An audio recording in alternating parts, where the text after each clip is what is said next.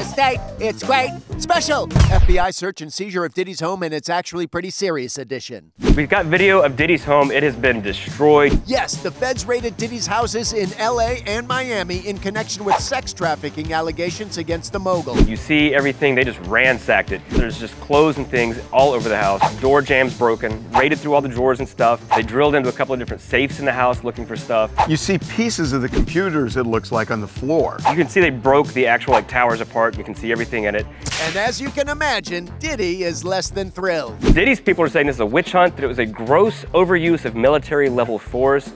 It does look pretty excessive, but that's what a raid is. They do this all the time. They don't put Humpty Dumpty back together again. Can they ask you, instead of ruining all the safes, they can't ask you to just open it? Let me put it this way. If there's incriminating evidence in sight, you think the person's gonna say, oh, it's 42822? Oh, now we know Harvey's safe number. Not my number. Not my number. We'll find out this weekend when we stop by your place.